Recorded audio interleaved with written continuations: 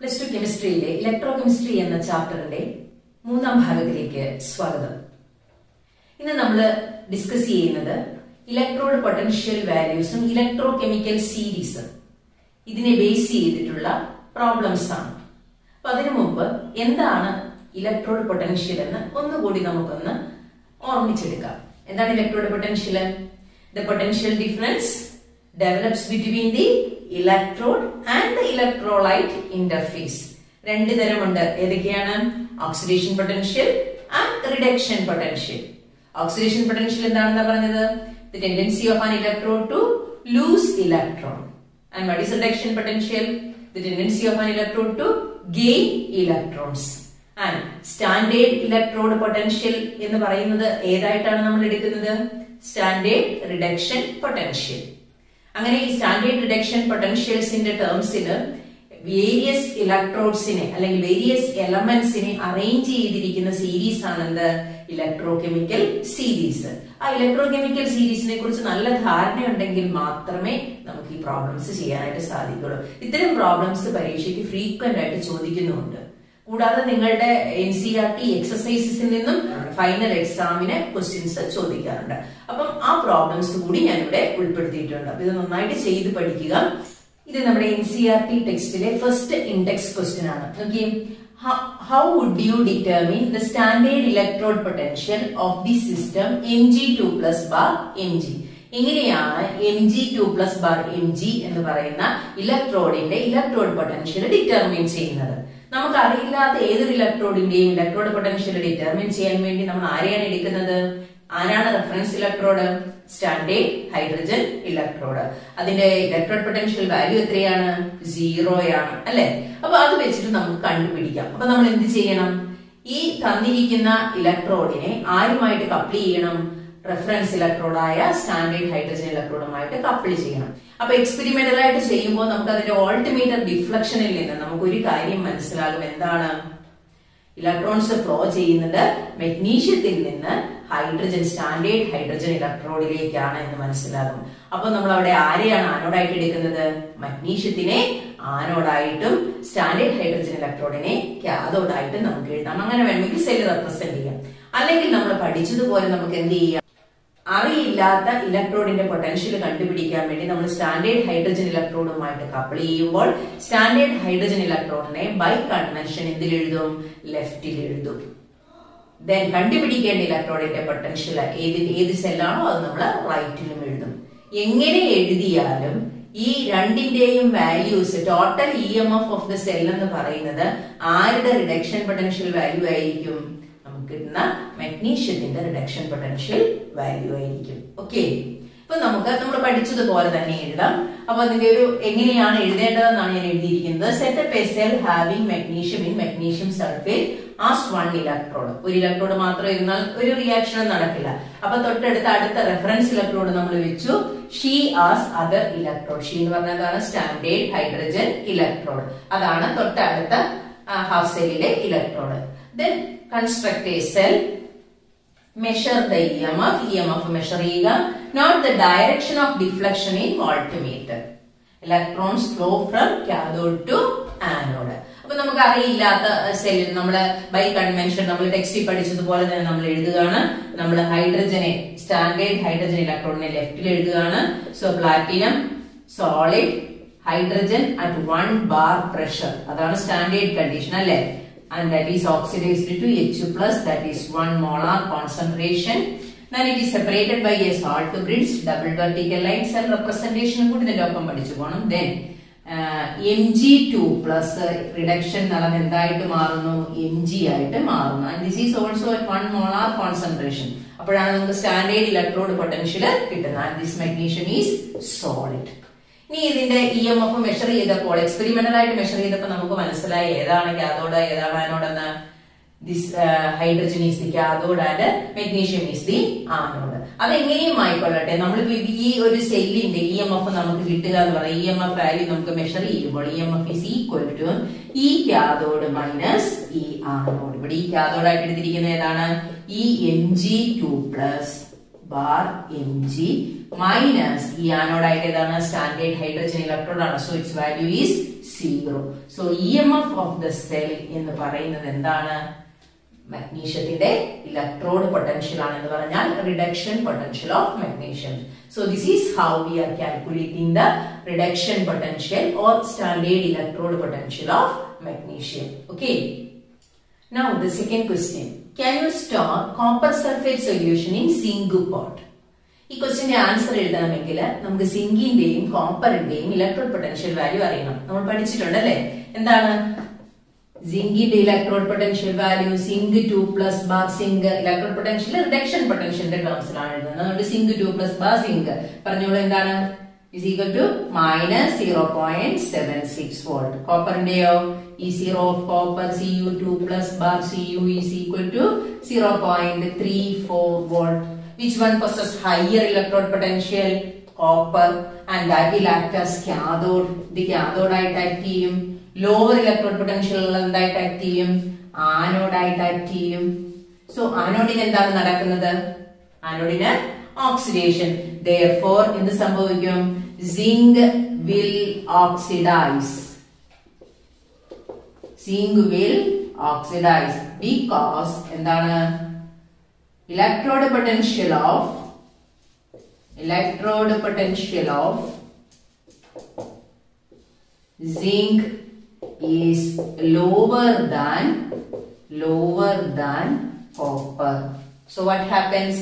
The reaction will take place as zinc plus copper 2 plus gives zinc 2 plus copper, and zinc get consumed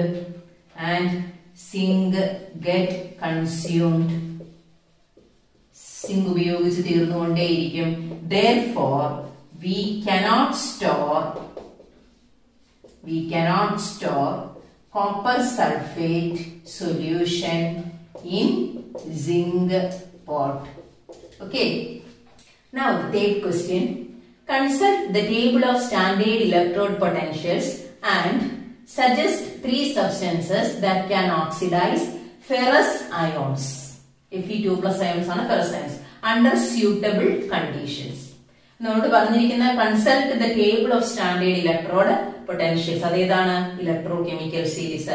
നമ്മുടെ ടെക്സ്റ്റിൽ കൊടുത്തിരിക്കുന്ന electrochemical സീരീസിന്റെ ഒരു ചിത്രമാണ് കൊടുത്തിരിക്കുന്നത്. ശ്രദ്ധിച്ചു നോക്കിക്കേ. അവിടെ ഇലക്ട്രോകെമിക്കൽ സീരീസിലെ ഫ്ലൂറിൻ ആണ് ഏറ്റവും ഉയർന്ന ഇലക്ട്രോഡ് പൊട്ടൻഷ്യൽ വാല്യൂ ഉള്ളത്. ഏറ്റവും ലോവസ്റ്റ് ഇലക്ട്രോഡ് പൊട്ടൻഷ്യൽ വാല്യൂ ആർക്കാണുള്ളത്? ലിഥിയത്തിനാണ്. അതായത് ഹയസ്റ്റ് ഇലക്ട്രോഡ് പൊട്ടൻഷ്യൽ ഉള്ളതിനെ നമ്മൾ കാഥോഡായിട്ടും ലോവസ്റ്റ് ഇലക്ട്രോഡ് പൊട്ടൻഷ്യൽ ഉള്ളതിനെ എപ്പോഴും നമ്മൾ ആനോഡായിട്ടും എടുത്താണ് സെല്ല് കൺസ്ട്രക്ട് ചെയ്യുന്നത്.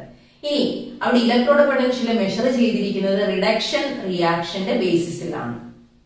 അപ്പം പോസിറ്റീവ് വാല്യൂ ആണ് ഇലക്ട്രോഡ് പൊട്ടൻഷ്യലിന് കിട്ടുന്നതെങ്കിൽ അതിന്റെ ഓക്സിഡേഷൻ പൊട്ടൻഷ്യൽ എന്ന് പറയുന്നത് അതിന്റെ നെഗറ്റീവ് വാല്യൂ ആയിരിക്കും. ഓക്കെ, ഇത്രയും കാര്യങ്ങൾ അറിഞ്ഞെങ്കിൽ മാത്രമേ ഈ ഒരു ചോദ്യത്തിന് ഉത്തരം പറയാനായിട്ട് സാധിക്കുകയുള്ളൂ. ഇവിടെ നമുക്ക് വേണ്ടത് ഫെറസ് അയോൺസിനെ ഫെറിക് അയോൺസ് ആക്കി മാറ്റുകയാണ് ചെയ്യുന്നത്. ഇവിടെ ഓക്സിഡേഷൻ ആണ് നടക്കുന്നത്. അപ്പൊ നമ്മൾ ഈ റിയാക്ഷന്റെ ഇലക്ട്രോഡ് പൊട്ടൻഷ്യൽ മെഷർ ചെയ്യുന്ന റിഡക്ഷൻ പൊട്ടൻഷ്യൽ അല്ലേ മെഷർ ചെയ്യുന്നത്. അതായത് Fe3+ എന്തായിട്ട് മാറണം? Fe2+ ആയിട്ട് മാറുന്നതിന്റെ റിഡക്ഷൻ പൊട്ടൻഷ്യൽ E0 വാല്യൂ ആണ് 0.77 വോൾട്ട്. അപ്പോൾ ഇതിനേക്കാൾ ഉയർന്ന ഇലക്ട്രോഡ് പൊട്ടൻഷ്യൽ വാല്യൂ ഉള്ള ഒരു ഇലക്ട്രോഡിന് മാത്രമേ ഇതിനെ ഓക്സിഡൈസ് ചെയ്യാനായിട്ട് സാധിക്കുകയുള്ളൂ. ശരിയല്ലേ? ഉയർന്ന വാല്യൂ ഉള്ളതാണ് എന്തായിട്ട് ആക്ട് ചെയ്യുന്നത്? ഓക്സിഡൈസിങ് ഏജന്റ് ആയിട്ട് ആക്ട് ചെയ്യുന്നത്. കാരണം ഓക്സിഡൈസിങ് ഏജന്റിന് എന്താണ് നടക്കുന്നത്? റിഡക്ഷൻ നടക്കുന്നു. അപ്പൊ എപ്പോഴും ഈ ഒരു റിയാക്ഷൻ നടക്കണമെങ്കിൽ ഈ electrode potential വാല്യൂവിനേക്കാൾ higher electrode potential value ഉള്ള ഒരു ഇലക്ട്രോഡിനെ നമ്മൾ ചൂസ് ചെയ്യണം. അങ്ങനെ നമ്മൾ പോസിറ്റീവ് റിഡക്ഷൻ പൊട്ടൻഷ്യൽ ഉള്ളതായിരിക്കണം അത്. അങ്ങനെ നമ്മൾ ഇലക്ട്രോകെമിക്കൽ സീരീസ് നോക്കുമ്പോൾ നമുക്ക് മനസ്സിലാകും പോസിറ്റീവ് ഇലക്ട്രോഡ് പൊട്ടൻഷ്യൽ വാല്യൂ ഉള്ളത് ഗ്രേറ്റർ ദാൻ 0.77 വോൾട്ട് ഉള്ള എലമെന്റ്സ് എന്ന് പറയുന്നുണ്ട്. ക്ലോറിൻ ഉണ്ട്, ബ്രോമിൻ ഉണ്ട്, ഓക്സിജൻ ഉണ്ട്, ഫ്ലൂറിൻ ഉണ്ട്. ഇതെല്ലാം പോസിറ്റീവ് ഇലക്ട്രോഡ് പൊട്ടൻഷ്യൽ വാല്യൂസ് ആണ്. ഗ്രേറ്റർ ദാൻ 0.77 വോൾട്ട് ആണ്. അപ്പൊ അത് ഏതെങ്കിലും എഴുതുക. ഓക്കെ, അടുത്തത് നമ്മുടെ NCERTയുടെ എക്സസൈസ് ക്വസ്റ്റ്യൻസിന്റെ ഫസ്റ്റ് ക്വസ്റ്റ്യൻ ആണ്. Arrange the following metals in the order in which they displace each other from the solution of their source. ഇതും അറിയണമെങ്കിൽ നമ്മൾ എന്തറിയണം? ഇലക്ട്രോകെമിക്കൽ സീരീസ് അറിയണം. ഇതൊക്കെ വെച്ചിട്ട് വൺ മാർക്ക് ക്വസ്റ്റ്യൻസ് ഒക്കെ ചോദിക്കാൻ സാധ്യതയുള്ളതാണ് കേട്ടോ. അപ്പൊ ഇതിനകത്ത് ഏറ്റവും E0 വാല്യൂ കുറവുള്ളത് കൂടിയതിനെ ഡിസ്പ്ലേസ് ചെയ്യാൻ നമുക്കറിയാം അല്ലെ. അപ്പൊ ഇതിനകത്ത് ഏറ്റവും കുറവ് E0 വാല്യൂ ഉള്ളത് ഏതിനാണ്? Aluminium, copper, iron, magnesium, zinc. Electrochemical series വെച്ചിട്ട് നമുക്ക് ഇത് എഴുതാനായിട്ട് സാധിക്കും. ഏറ്റവും ലോവസ്റ്റ് E0 വാല്യൂ ഉള്ളത് magnesium, then aluminium, then zinc, then iron, and finally copper. ഇത് ഇലക്ട്രോകെമിക്കൽ സീരീസ് വെച്ചിട്ടാണ് നമുക്ക് എഴുതാനായിട്ട് സാധിക്കുന്നത്. അപ്പൊ അതിനെക്കുറിച്ച് ഒരു ഏകദേശം ധാരണയുണ്ട് എങ്കിൽ, കുറച്ചെണ്ണത്തിന്റെ വാല്യൂസ് അറിയാമെങ്കിൽ ഈസി ആയിട്ട് ഇത്തരം പ്രോബ്ലംസ് നമുക്ക് ചെയ്യാനായിട്ട് സാധിക്കും. Okay, now the second question in the NCERT exercise. Given standard electrode potentials, അതിലേക്ക് തന്നിട്ടുണ്ട് potassium, mercury, chromium, silver and magnesium. ഇത്രയും എണ്ണത്തിന്റെ സ്റ്റാൻഡേർഡ് ഇലക്ട്രോഡ് പൊട്ടൻഷ്യൽ, അതായത് റിഡക്ഷൻ റിയാക്ഷന്റെ ബേസിസിലുള്ള ഇലക്ട്രോഡ് പൊട്ടൻഷ്യൽ വാല്യൂസ് ആണ് തന്നിരിക്കുന്നത്. എന്നിട്ട് പറഞ്ഞിരിക്കുകയാണ് arrange these metals in there increasing order of reducing power. ഇതൊക്കെ ഫ്രീക്വന്റ് ആയിട്ട് ചോദിച്ചുകൊണ്ടിരിക്കുന്ന ക്വസ്റ്റ്യൻസ് ആണ്. റിഡ്യൂസിംഗ് പവറിന്റെ അടിസ്ഥാനത്തിൽ അറേഞ്ച് ചെയ്യാനാണ് പറഞ്ഞിരിക്കുന്നത്. അപ്പൊ ഒരു റിഡ്യൂസിംഗ് ഏജന്റിന് എന്താണ് സംഭവിക്കുന്നത്? റിഡ്യൂസിംഗ് ഏജന്റ് അണ്ടർഗോസ് എന്താണ് പറയേ?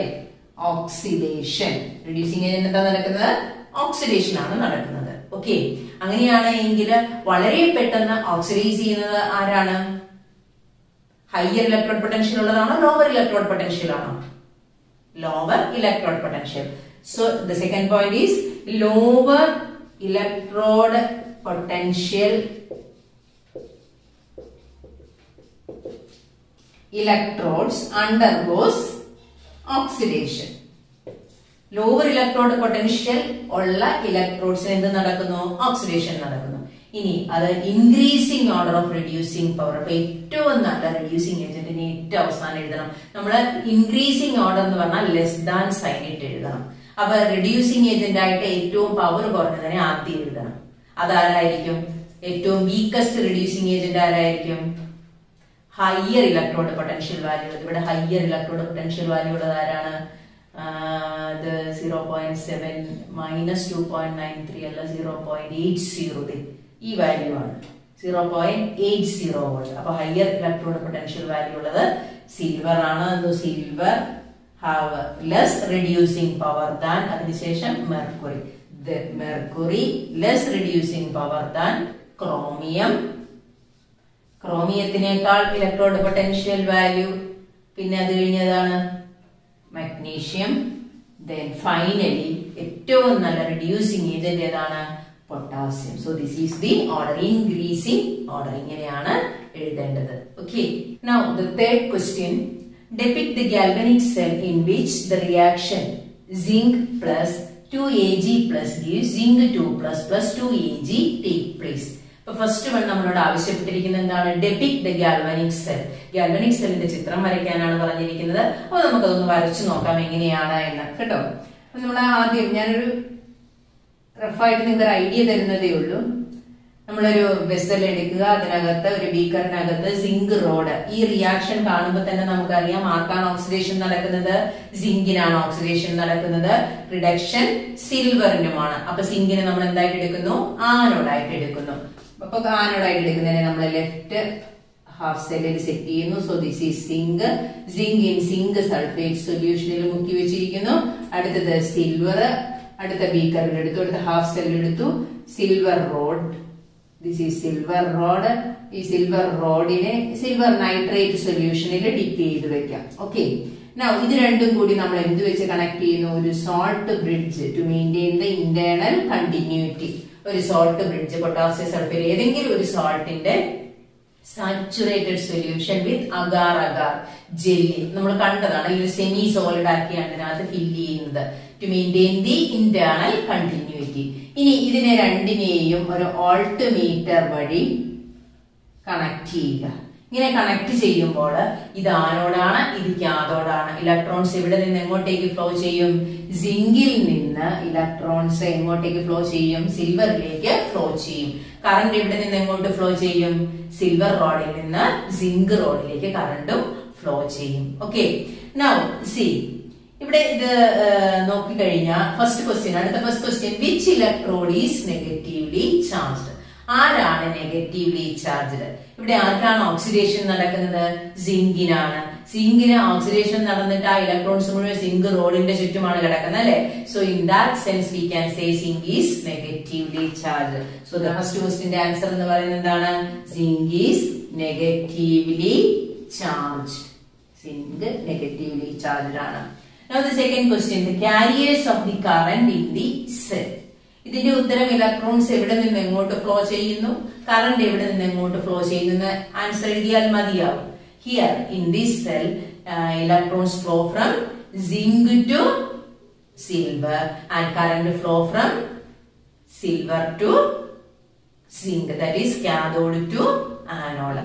Now the third question, അപ്പോൾ സെക്കൻഡ് ക്വസ്റ്റ്യന്റെ ആൻസർ ആയി ഇലക്ട്രോൺ ഫ്ലോ ഫ്രം, രണ്ടും എഴുതുമ്പോൾ ആൻസർ കംപ്ലീറ്റ് ആയി, from zinc to silver and current flow ഇവിടെ നിന്ന് എങ്ങോട്ടാണ്? Current flow from cathode, that is silver to zinc. Okay, now third one, individual reaction at each electrode. ഓരോ ഇലക്ട്രോഡിലും നടക്കുന്ന individual reaction. Simple അല്ലേ? നമ്മൾ എഴുതിയിട്ടുണ്ട്. എന്താണ് സിങ്കിന് എന്താ സംഭവിക്കുന്നത്? Zinc gives zinc 2++ 2 electron. Silver no, silver plus Ag plus accepts this electron to form Ag ആയിട്ട് മാറും, അല്ലേ? Now we can write the total reaction. Total reaction എഴുതുമ്പോൾ ഒരു കാര്യം ശ്രദ്ധിക്കണം, അല്ലെ? ഇവിടെ 2 ഇലക്ട്രോണിനെ നഷ്ടപ്പെട്ടു, ഇവിടെ 1 ഇലക്ട്രോണേ ഉള്ളൂ. അപ്പൊ അതിനെ ക്യാൻസൽ ചെയ്യണമെങ്കിൽ ഇതിനെ ഫുൾ എന്ത് വെച്ച് മൾട്ടിപ്ലൈ ചെയ്യണം? 2 വെച്ച് മൾട്ടിപ്ലൈ ചെയ്യണം. അപ്പൊ റിയാക്ഷൻ എങ്ങനെ വരും? Zinc plus 2Ag plus giving zinc 2+ 2Ag. So this is the total reaction. ഇനി ഈ സെല്ലിനെ റെപ്രസെന്റ് ചെയ്യാൻ അറിഞ്ഞൂടെ? നമുക്കൊന്ന് ചെയ്ത് നോക്കാം. ഇവിടെ ഏതാണ്? Zinc bar zinc 2+. ഇവിടെ സിങ്ക് എന്ന് പറയുന്നത് സോളിഡ് ആണ്, സിങ്ക് 2+ അക്യൂസ് ആണ്. അതൊക്കെ നമുക്ക് എഴുതാം. കോൺസെൻട്രേഷൻ തന്നിട്ടുണ്ടെങ്കിൽ അതും എഴുതാം. Then separated by salt to bridge, double vertical line. Then silver Ag plus, that is in aqueous state, bar Ag. This is how it is represented. Question ചോദിച്ചിട്ടില്ല, പക്ഷെ നിങ്ങൾക്ക് അറിയാൻ വേണ്ടി നമ്മളൊന്ന് എഴുതി നോക്കിയതാണ്. Okay. Now the 17th question in the NCERT exercise. Predict if the reaction between the following is feasible using standard electrode potentials. Standard electrode potentials വെച്ചിട്ട് ഇത് feasible ആണെന്ന് നോക്കാനാണ് പറഞ്ഞിരിക്കുന്നത് ഈ reaction. First one, Fe3+ aqueous and I- aqueous. നടക്കോ എന്നാണ് നോക്കുന്നത്. ഇവിടെ Fe3+ വീണ്ടും ഇലക്ട്രോണിനെ വിട്ടുകൊടുക്കാനായിട്ട് സാധിക്കില്ല. അപ്പം അതെന്ത് ചെയ്യുള്ളൂ? ഇലക്ട്രോണിനെ സ്വീകരിക്കുകയുള്ളൂ. ആരിൽ നിന്ന്? I- നിന്ന്. അപ്പൊ ഈ റിയാക്ഷൻ നമ്മൾ എഴുതാൻ സാധിക്കുന്നത് എങ്ങനെയാണ്? Fe3+ plus I- gives, ഇവർ തമ്മിലുള്ള റിയാക്ഷൻ ആണ്. Fe3+ ഒരു ഇലക്ട്രോണിനെ സ്വീകരിച്ച് എന്തായിട്ട് മാറും? Fe2+ ആയിട്ട് മാറും. I- എന്തായിട്ട് മാറും? ഹാഫ് I2 ആയിട്ട് മാറും. ഓക്കെ, നമ്മൾ പറഞ്ഞു ഒരു റിയാക്ഷൻ നടക്കണമെങ്കിൽ അതിന്റെ EMF പോസിറ്റീവ് ആകണം ഒരു സെല്ലിന്റെ. So if the EMF of the cell is positive, that reaction is feasible. അത് മനസ്സിൽ വെച്ചോണം കേട്ടോ. എന്താണ്? If EMF of the cell is positive, that reaction is feasible. ആ റിയാക്ഷൻ എന്താണ്? ഫീസിബിൾ ആണ്. അപ്പൊ ഇവിടെ ഇത് ആരാണ് കാഥോഡായിട്ട് ആക്ട് ചെയ്തിരിക്കുന്നത്? ഓക്സിഡേഷൻ നടന്നിരിക്കുന്നത് ആർക്കാണ്? അയഡിനാണ് ഓക്സിഡേഷൻ നടന്നിരിക്കുന്നത്. അതായത് ഇലക്ട്രോണിനെ വിട്ടുകൊടുത്തു അയഡിൻ. ഈ ഓക്സിഡേഷൻ നമ്പർ ഇൻക്രീസ് ചെയ്യാണ് ചെയ്തിരിക്കുന്നത്. Fe3+ നിന്ന് Fe2+ ആയിട്ട് മാറി അയൺ. അവിടെ റിഡക്ഷൻ ആണ് നടന്നിരിക്കുന്നത്. അപ്പം അയണിന് അയൺ കാഥോഡായിട്ടും അയഡിൻ ആനോഡായിട്ടുമാണ് ഇവിടെ എടുത്തിരിക്കുന്നത്. So EMF is equal to E cathode minus E anode. അപ്പൊ കാഥോഡായിട്ട് ഏതാണ് എടുത്തിരിക്കുന്നത്? റിഡക്ഷൻ നടന്നിരിക്കുന്നതാണ്. അതായത് അപ്പൊ reduction potential of iron E0 Fe3+ bar Fe2+.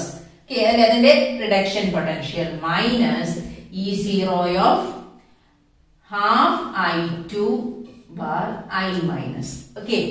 ഇനി E0 ഇതിന്റെ E0 വാല്യൂ എത്രയാണ് 0.77 വോൾട്ട് 0.77 വോൾട്ട് മൈനസ് ഐഡിന്റെ എത്രയാണ് 0.54 volt and the difference is എത്രയാണ് 0.23 വോൾട്ട് ഒരു പോസിറ്റീവ് വാല്യൂ ആണ് so this reaction is feasible.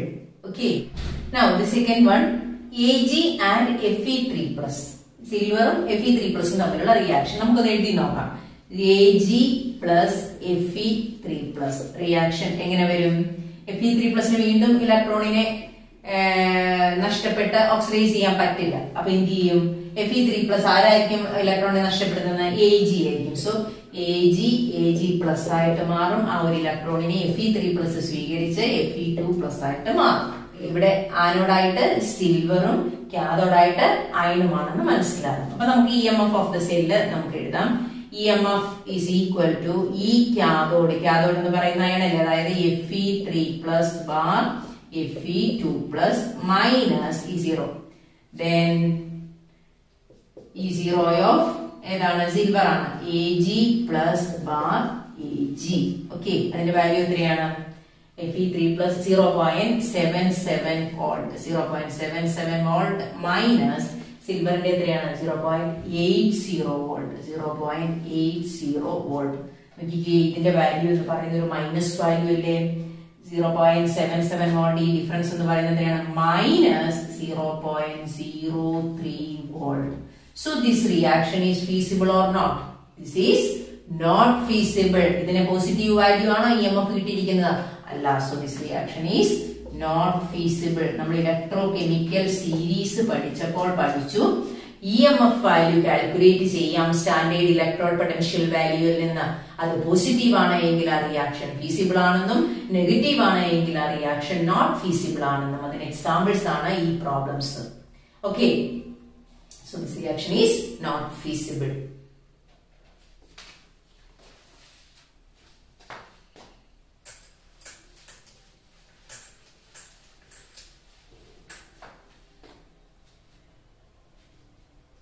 Now അടുത്ത റിയാക്ഷൻ ചെയ്തു നോക്കാം. Bromine and Fe2+. So Br2 plus Fe2+ gives Fe2+ എന്തായിട്ട് മാറാം? Fe3+ ആയിട്ട് മാറാം. അപ്പൊ അങ്ങനെ അത് Fe3+ ആയിട്ട് മാറി.